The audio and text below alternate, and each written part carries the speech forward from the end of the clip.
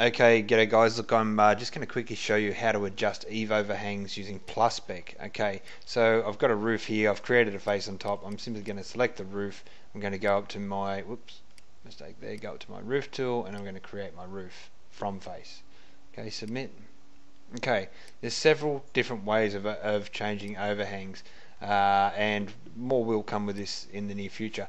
I can go and say, if we had a gable here, we can change the overhang here, so let's have a look. Okay, I'm going back to my roof tool and I go, okay, we have an eave overhang or gable overhang here. We can change that to 600, go submit, and we can now change that overhang distance there. But judging from the forum question that I'm looking at, they're actually asking about how to change the overhang here. Okay, so there's several things I need to do. Say for instance I wanted to just have a shorter overhang from here to here, say. Okay, so I'm going to say, okay, I want my eave to stop here. Alright, so what I'm going to do is I'm actually going to triple click on the component and keep clicking until I get to where I want to go. Okay, I then need to decide where I want my eave to be shorter. So I can simply do two things. I can push away my boxed eave if I want to, and push it to wherever, or I can simply say, you know what, I actually want to leave half of this box eave in and I want to go from here and I want to make the eave shorter by this distance. It's up to you to figure out what distance you want to do. It is not as straightforward as you would like. I am going to push through until I get to my line here, and I'm also going to push through until I get to my line here. I also need to break into my eave component. Okay, so I need to go through to here and I need to push through or move. I'm actually going to use move, this particular one here, and go down, and I'm going to select that to there. Right, I can do the same at the top.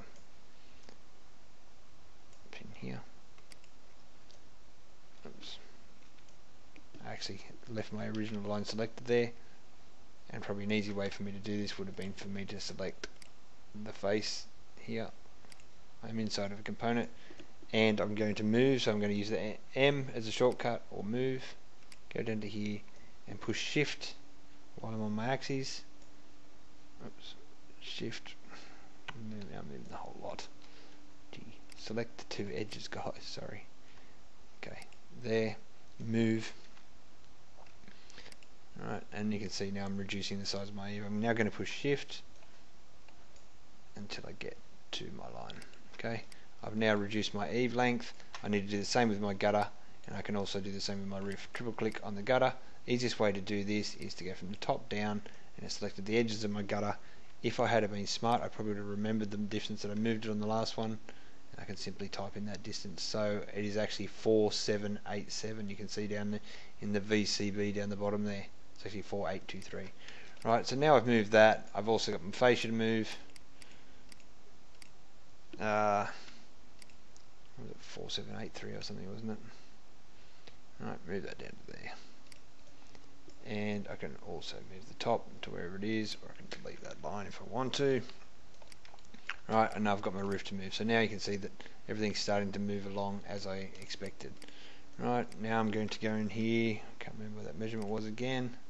Here, simply traced over, go to here, and now I can just go and delete this section. Your quantities are going to update as well. Okay, go down and do the same thing down here. It would have been probably a lot easier if I showed you another method, and that method would have been to go in here and say, right, simply delete this line here and move this line up to here. There's several ways to do it. I am using just standard SketchUp methods. I can then go under here and decrease the size of this if I choose, push it up to here, and if I wanted to I can also go and grab my gutter and put it there. That's one way to do it. We are coming up with a solution that makes this easier for you guys. But yeah, in short, that is how you will reduce an eave overhang. Alright, I hope that helps out. Cheers.